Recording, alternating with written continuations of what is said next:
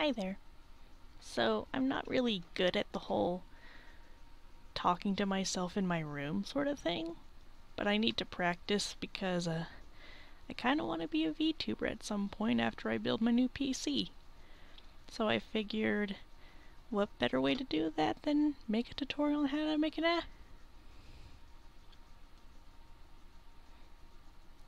make a tutorial on how to make a honk avatar. Yeah. Now, there aren't really a whole lot of these sorts of things. At least none that I could find. So I figured I should try to make one. Let's see how this turns out.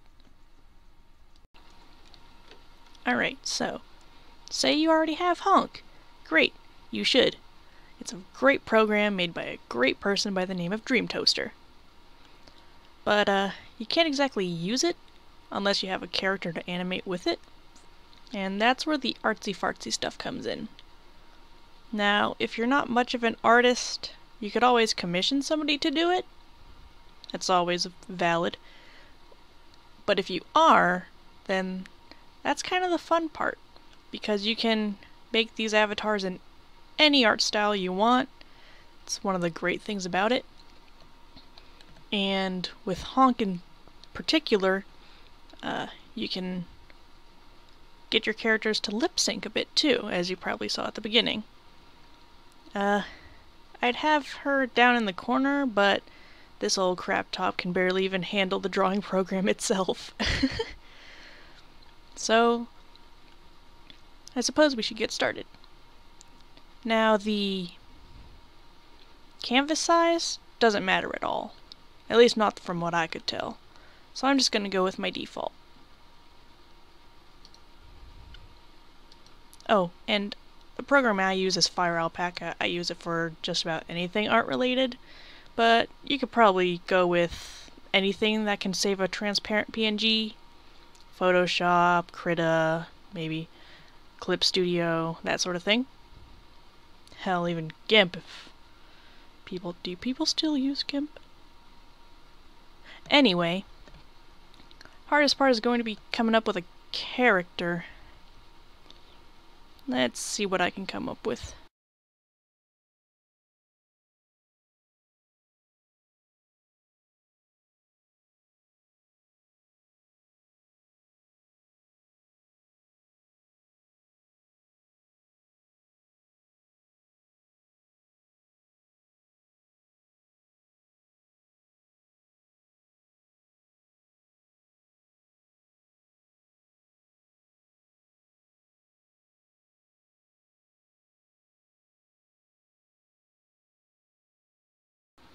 Alrighty then, so we got our little guy. I don't know why I picked a raccoon. It's 1:31 in the morning and I am incapable of coherent thought at the moment, but hey, he's cute. So, got our little sketch done. Now we just gotta work on the line art. But when you do the line art and the coloring, leave the eyes and the mouth blank. Just basically don't give them a face.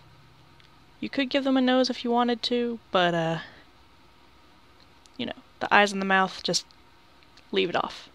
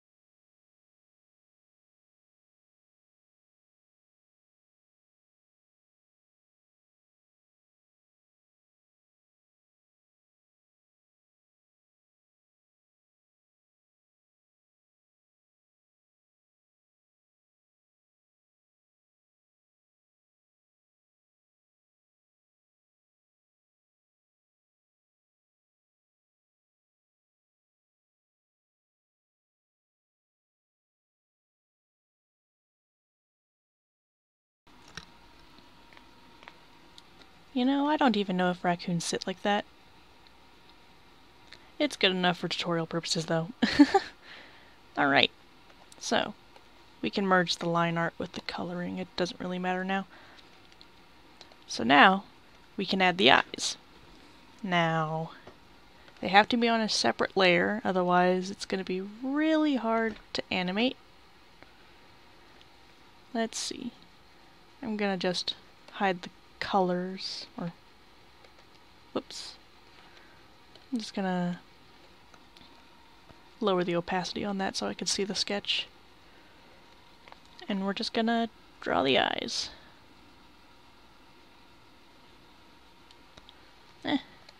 Won't even bother going to time lapse for this. They're just going to be cute little oval things.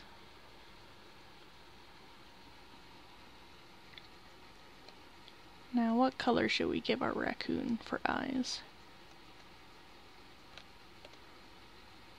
How about yellow? That sounds nice. Like a nice bright yellow. Maybe a little redder.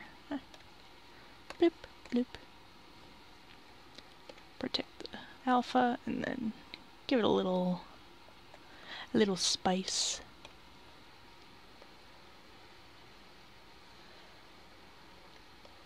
Give it some of this, and some of that.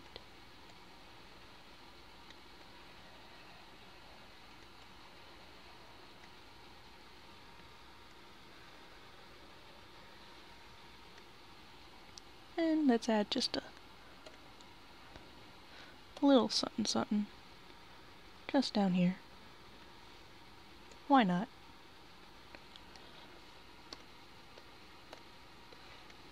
Cute. He has no pupils. Alright, anyway. Then we do the same thing for the mouth. Again, why did I show up the sketch? Also on its own separate layer. Just give him a little, you know.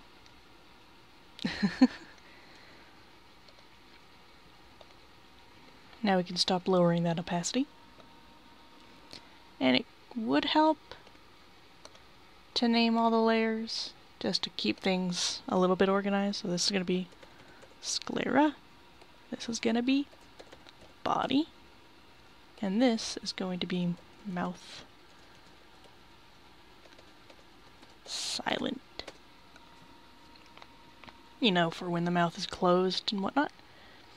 Now, if you want to add following, like eye tracking for your cursor, you would also put the pupils on a separate layer as well. So let's do that. Just these cute little things. Hide that just to make the coloring easier.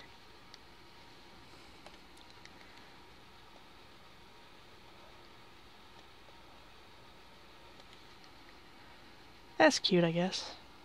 Give him a little something something.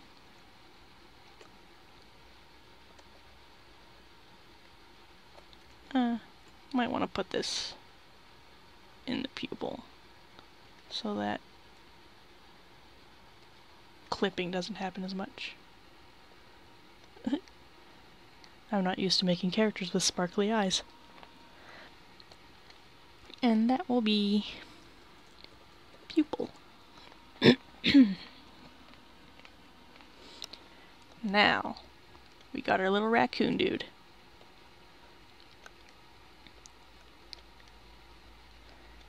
Now for the different mouths. This is the time-consuming part, because you need to make a mouth shape for pretty much every sound. Well, no, not every. You can kinda cut corners. But most importantly is definitely the mouth closed, and probably the mouth open.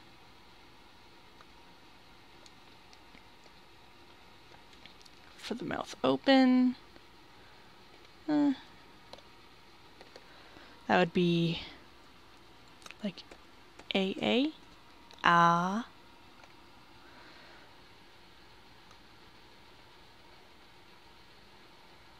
Just gonna give him ah. Let's give him cute little fangies. Why not?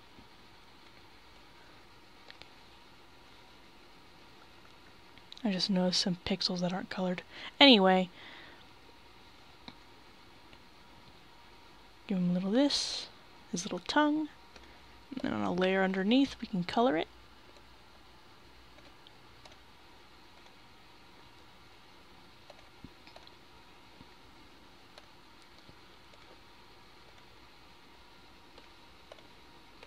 Make sure to keep it named correctly, just to make things easier on you. That's cute. Okay. We also need E, which is kind of like this one, except it's a bit more stretched out, I would say. I'm just gonna put all these mouth shapes in a folder, just because organization is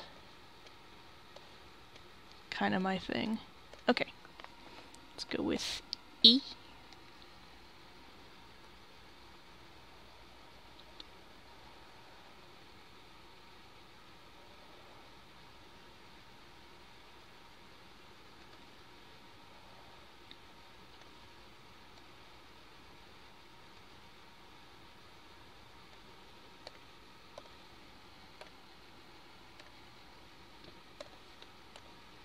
Hide that.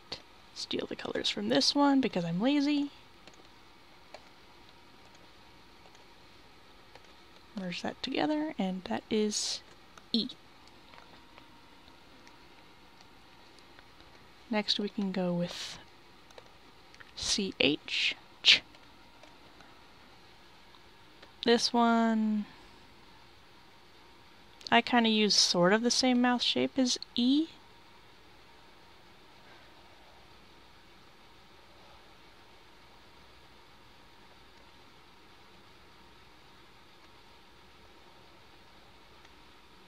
What kind of teeth are we gonna give him?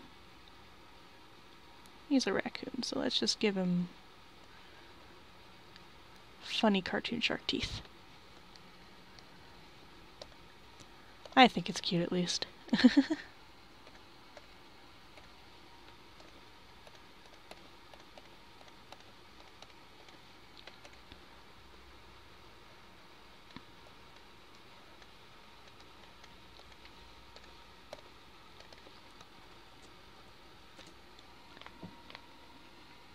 Next we can go with F. This one's always kind of hard for me to draw. I'm not sure why.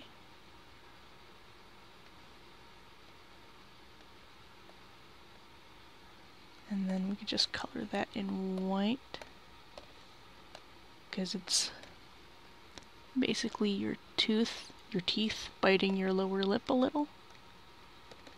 For F. Let's go L. I'm kind of really lazy with this one, but it's kind of funny. I just have their little tongue sticking out. Get some of the color from one of the other mouth shapes. Oh. Put it on a layer underneath your line art so you don't get funny little edges like that. And we have L. Let's see. L, F, C, H, E, A. I think that just leaves O. And the reason I keep bringing up the silent mouth is just so I can get the placement kind of right. Just so they're not bouncing all over the place.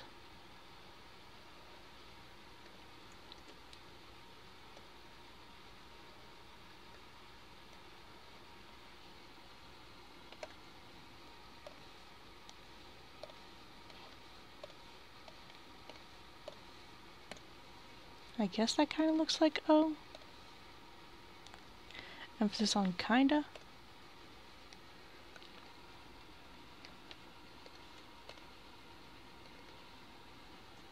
Oh. Now this isn't all the mouth shapes you can use, but I'm a little lazy piece of something, so those are the only ones I'm gonna make. So basically, next, take all these extras, and you can crop it just to like reduce how big the image is. And you can save it. However, you're kind of gonna need to find a place to save it. So you go into your characters folder now, if you weren't a dummy like me, you'd extract everything from HONK into one singular folder, but I accidentally extracted each piece onto my desktop. So, yeah. Anyway, they give you this nice little batch file that you can just double click. It'll run a little thing, and then it'll make yourself a nice little folder. And you can rename this to whatever you want. I kind of try to keep the naming scheme the same, so this would be 8 raccoon.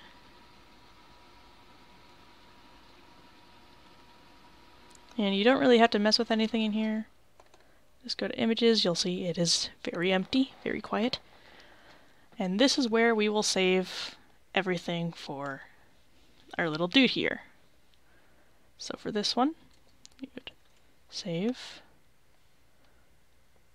go into our HONK folder, to our raccoon, images, and this will be body. And make sure to save everything as a PNG, otherwise HONK might have a hard time recognizing it. Save. And make sure it's transparent. You don't want this funky little square around them.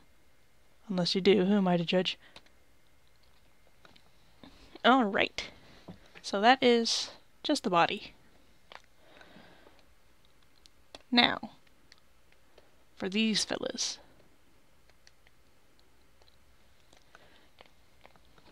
The eyes, if you want them to blink, you'll have to have another layer, another separate image. And what I like to do is just give them, you know, the basic little, you know, that cute shit. And then just hide the sclera. Happy little dude. I will call this blink. Okay. So we take these and we highlight, try to get as close to the image as to words, as close to the pieces as possible. You can even subtract from it if you want. Oh, which one is it? Alt? No, it has to be Control. Yeah. There. And the sclera is what's selected. The sclera layer. Oof. And we'll copy. And then new via clipboard. And it's just the eyes. And we're going to save this as eyes. PNG. Save. Transparent. Then we go back to the body image, and without deselecting anything, we'll go to the blink layer, copy, back to the eyes, don't touch anything, just paste, and then hide the sclera layer, Control-Shift-S to save as, and this is blink.png. I'm sure it doesn't have to be all whacked out like this, but you can close that because we are done with the eyes. No, we're not. I'm stupid. Open recent, blink, just so we got that canvas size. We gotta bring the pupils in too. Oh wait, no we don't. I'm not paying attention. Okay. As for the pupils, if you want them to follow you, your cursor rather, you'll need to put them separate. So this, Nuvia clipboard. I don't think it matters whether you label this as left or right. I kind of just do it from the perspective of the character, so this is pupil L.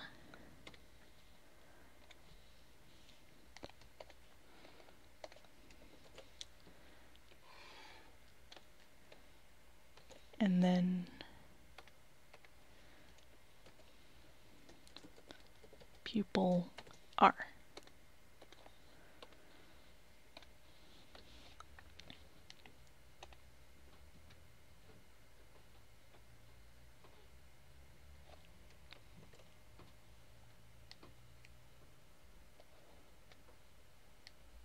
And now that we're done with that, we can get into the mouth.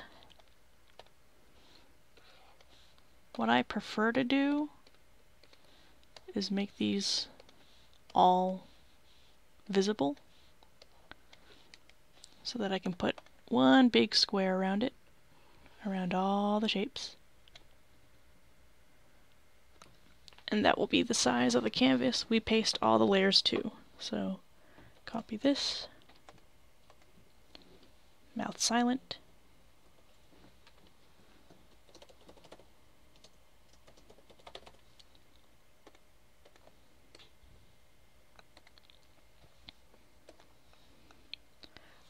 without deselecting, go to the next one. In our case it's AA,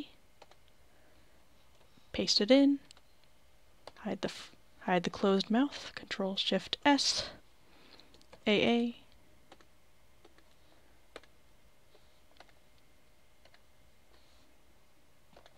and repeat for all of the mouth shapes. This one, E,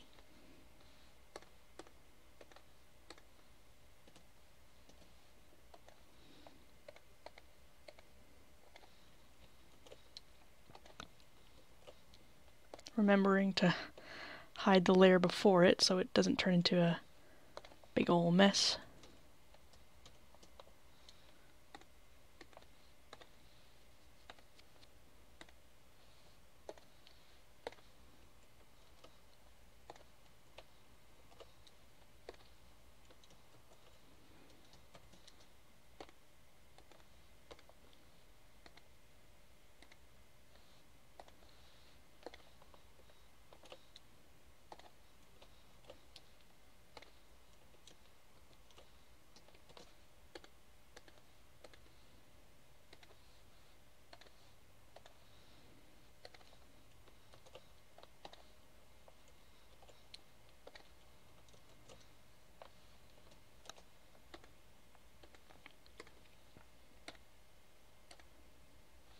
Alright, that should be all of the layers. And then we just gotta put this bad boy into HONK.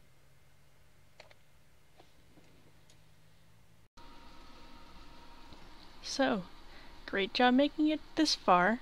Welcome to HONK. Now, I chose the green background because, well, it works better with OBS. Does that even... Anyway, we're gonna go into the actual interface of HONK. Now, you won't have Yv here. You will have Grombit. That doesn't really matter though. We're gonna go down and we're gonna find our little raccoon friend. Bloop. Now it's going to take a second, especially with such advanced hardware as mine.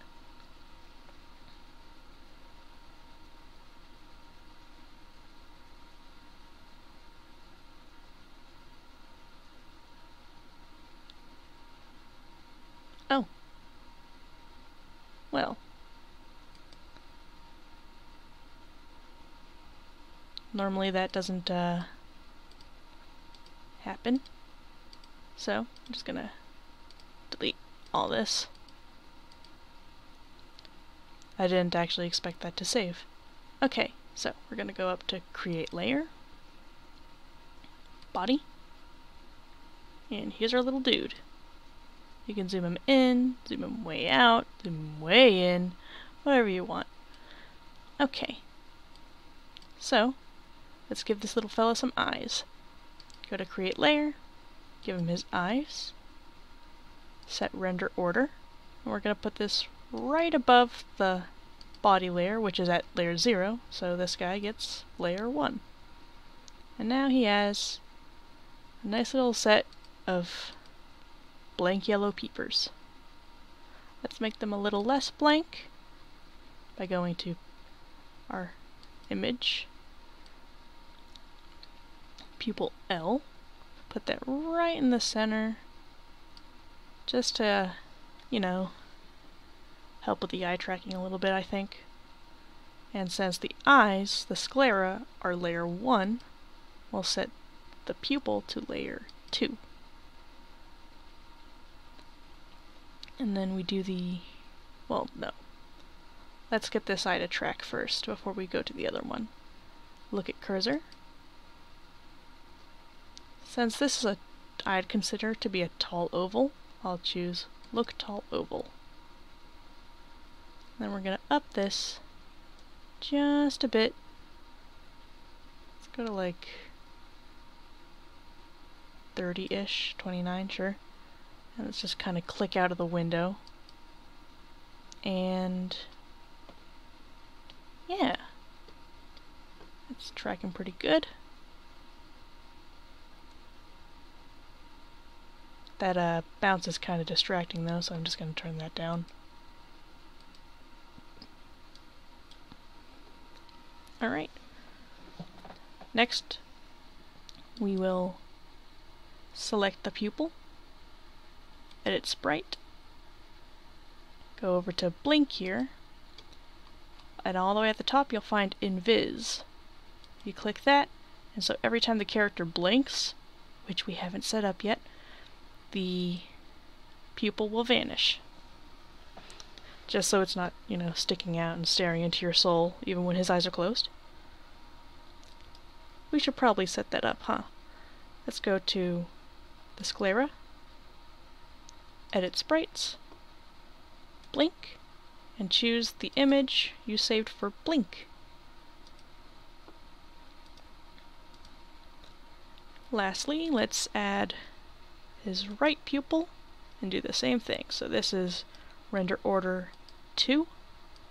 Drag it in place. Try to go, so there we go, kind of near the center. Edit sprites, blink, invis, close. Look at cursor, tall oval. Look distance. Why that no do? Why you no do? Look tall oval. There we go. Let's put that, well, 30 worked last time, so let's go to 30. Click out of the window.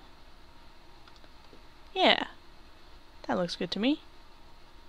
As you can see, the pupils vanish when the character blinks, as intended. Alright. Now all we have to do is add his mouth. Create layer, mouth silent. You can put this, well, wherever you want really, but under his nose is usually the best place for it. Render order.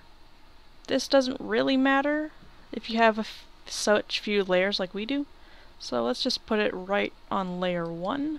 just so it's over the body. And now we go to the lip syncing, which is almost exactly like the blinking. Edit sprites, and you can see all these little sections where we will choose a different speech sprite.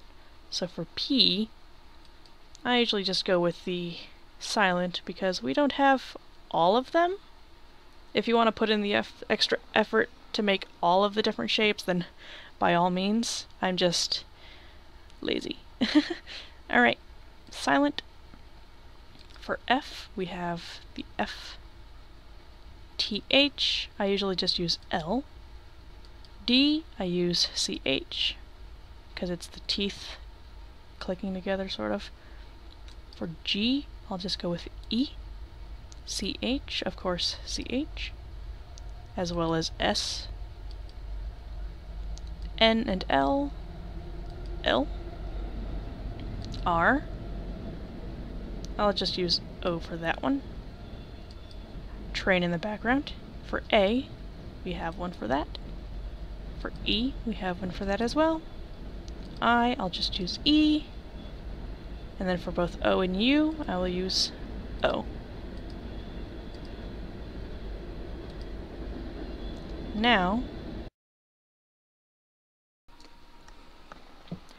okay, so the last two times I tried finishing this little video off, the recording slowed to an absolute crawl. I kind of blame the 6 or 7-year-old Walmart laptop that I got from my graduation. So I'm just gonna record this little clip to put at the end, just so you can see the end product of all this work you did. Anyway,